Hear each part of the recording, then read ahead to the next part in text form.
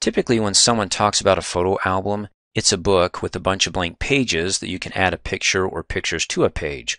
So later on, you can flip through those pages and reminisce about all the fun times you've had. Here, I'm going to show you the electronic version of PowerPoint's photo album feature. So to get started, just open up PowerPoint. It doesn't matter if you're currently working on a project. As you can see here, I just started. I know I just got one slide, but it doesn't matter.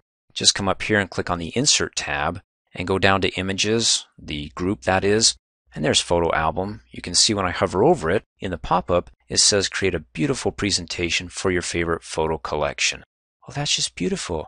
You can either click on that or click on the drop-down arrow and click on New. It's the same thing. But know when you click on the drop-down arrow, after you create your photo album, you can edit the photo album. So let me go ahead and click off and click on Photo Album. Now when I click on it, it's going to ask me, okay, where's all your pictures? Is it on a disc, DVD, CD, or is it on your computer? So to get started, let's go get those pictures. Click on File/Disk. And if it's on a disk, over in the navigation pane, go ahead and scroll down to find your DVD drive. Well, mine's a Blu-ray. And you can see when I hover over it, the pop-up, well, that's Access 2016. Well, that ain't working for me. So I'll just find some pictures on my computer. Let's go to the Pictures folder. Okay, oh, we got some samples. Double click, that'll work. And so if you want to go ahead and insert just one, go ahead and select it and then click on the Insert. But if you got more pictures within, well, this folder that I want to bring in, you can either do a block selection, like if I want to select from chrysanthemum all the way to the penguins, select the first one, then hold down the Shift key and click on the last one, and it selects everything in between. You can do it that way, or if you want to get more particular, in a non-block selection, non-linear, click off and select one, hold down the Control key and click on those that you would like to bring in. If I over-selected, then I can hold down the Control key again and deselect one of them. And there you go. So now I have a total of 1, 2, 3, 4, 5 selected. We're good. Let's go ahead and click on Insert. And there we go. Total of 5 pictures. And the first picture in my photo album is going to be chrysanthemum right there. Now, if I don't want a picture like penguins, let's go ahead and check that.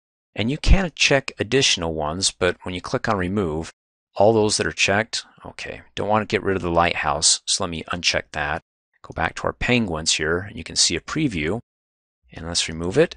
So now we're down to 4. Okay, great. Now, what about the lighthouse? What about it? Well, I want it to be the first picture in my photo album. Let's go ahead and check it, and come down below, and click up. Now it's number 2, up again, now it's number 1. So the first picture, great. And with the preview down below there, you can flip it on its side if you want to do some flipping, and you get other options like contrast. Between two colors, you can make it more contrasting by clicking up, up, up, or less contrasting by going down, down, down, darker. Speaking of darkness, you got the sun that you can make the pixels brighter or darker. Now, let's go ahead and create our photo album.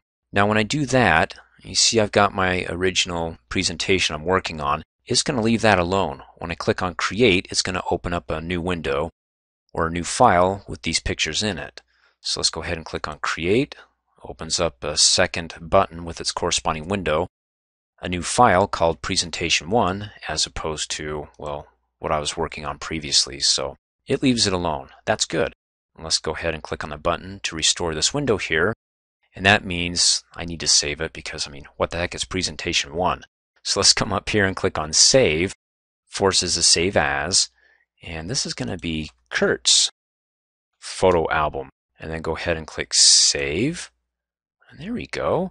Up in the title bar, it updates it. So now that I have it saved, let's see what we got. Okay, the first slide is the title slide. And it's got the title Photo Album. And ooh, how did it know it was me? Oh, that's spooky. Well, as you recall in an earlier training video, when you go backstage, there's the user information that you can type in your name, and that pulls it in here from there. Come up here, click on the File tab, go down to Properties, and this is a quick review. General selected by default. Come down to the Personalize your copy of Microsoft Office, not PowerPoint, but all the Office applications. Whatever you type in here for your username will be, well, you'll be the author, and it will update, and in this case, over on the title slide as the author. So if you want to get credit, make sure you got your name here, not some other generic name or the name of your computer. I'm going to click cancel, and oh, that's nice. So there's slide 1. This is about My Photo Album by Kurt Kershaw, or A Photo Album. You can go ahead and change it and say it's Kurt's Photo Album. Okay, that's more accurate. Oh, it doesn't like my name. Well, that's horrifying. Let's right click on it and go down to add it to the dictionary. Okay, better. Click off. Congratulations, we just learned how to go ahead and take something that's misspelled with the red squiggly underneath it and say, don't see it as something that's misspelled. Add that to my dictionary. In any case, there's my title slide. Now it's up to date. And there's slide 2 with the picture. You can see over in the thumbnails here, slide 3, 4, and 5. Okay, well, let's go ahead and update this, make some changes by coming up here, clicking on the Insert tab, and going to the Images group. Now we don't want to create a new photo album, so you want to click on the drop-down arrow and go ahead and click on Edit. So that way you can go ahead and select any additional ones and remove them if you want to remove them, or click on File to add more, or do all the other changes we talked about here. Next, down below, you can change the layout of the album. Right now is going to fit the picture to one slide. So if the picture is smaller, it's going to stretch it so it fits the entire slide. Now that can be kind of grainy and blurry, especially if the pictures are pretty small. So what you can do is change that and say, don't fit the slide. Just give me still one picture per slide, but just keep it at its original size. So you can do that, or click on the drop down arrow. You can do 2 pictures per slide, 4, or you can do 2 pictures with the title. Let's just go ahead and keep it simple and do 2 pictures. Now when I select that, notice up here we've got 1, 2, 3, 4, 1 picture for each slide. When I go to 2, it updates it, so we've got on one slide 2 pictures, the second slide 2 pictures. And then over to the right here you get a sample preview of what the layout's going to look like, including the shape. And the shapes are pointed at the edges because, well, that's what pictures typically look like. You can come over here to the frame shape and say, instead of being rectangular, let's do rounded rectangle. Select that and you can see that the pointy ends are rounded now. And then before I go ahead and click update, how about the theme? Now right now the theme, the background color for the slides is black.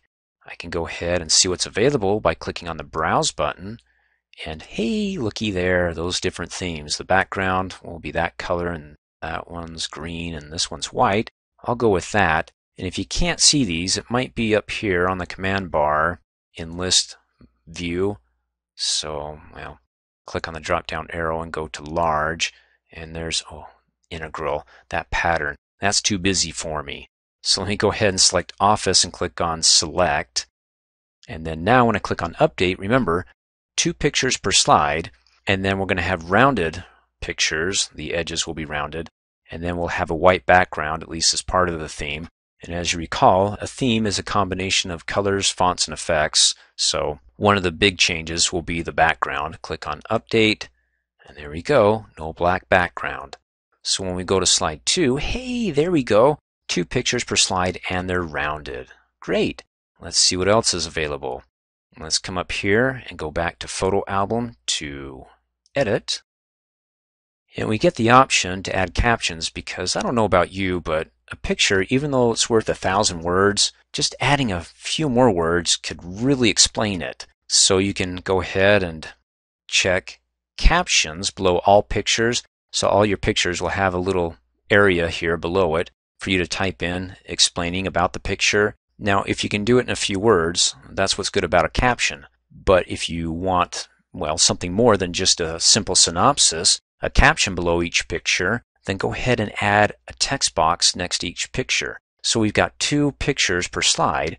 When I select the lighthouse and I click on New Text Box, it bumps the second picture onto slide number 2 because it's going to be, well, the picture on the left-hand side, lighthouse, and on the right-hand side, a text box. So right now, I'm going to have a caption below the lighthouse, and then to the right of that, I'm going to have a text box. So the caption could be, well, something simple and short. And if somebody wants to learn more about what they're looking at, then you can explain it in full detail over on the right-hand side. In fact, let's go ahead and add a text box to slide 2 for the chrysanthemum, and then we'll leave slide 3, just 2 pictures there. So let's go ahead and click on Update. Okay. So here's the first slide, the second slide. Hey, there we go. There's the caption right below it. And here's the text box. So the lighthouse, click in here, and you can say, well, it's a lighthouse, and then type in something like a little bit more detail of the meaning behind it, something that's quick and to the point. Okay, where it got bit by a nasty snake. Oh, that ought to grab your attention, and then you can go into full detail about how your eye swelled up like a balloon and just popped from being allergic to snake venom and whatever else you want to add. So, go ahead and delete the text in there and say something like, it was a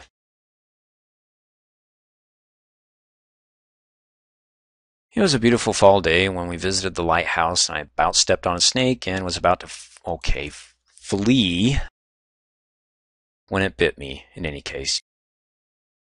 Don't forget you can change the size of the font here. So if the text is too big, make the changes we talked about, how to format your text. And there you go. A little synopsis. You're interested, go ahead and read more.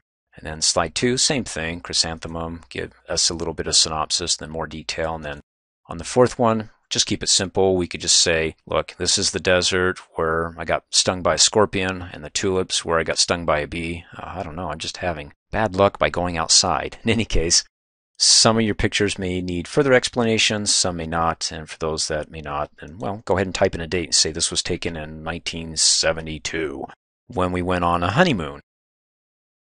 Once you're done with that, be sure to save your work. And when you open your PowerPoint presentation, your photo album, again, to make any changes as far as the photo album goes, click on the drop-down arrow and click on Edit. Doesn't mean that you can't go ahead and click Cancel and just make the changes here by resizing it and moving around and then going to another one, copying and pasting that onto another slide and pasting it here. Sure, you can do that, but you're kind of getting away from the structured photo album, but hey, it may be a start for you. Nonetheless, you can still make whatever changes you want, as you would normally in editing your presentation. Having a photo album does not restrict that. And I guess we can go ahead and play our slideshow.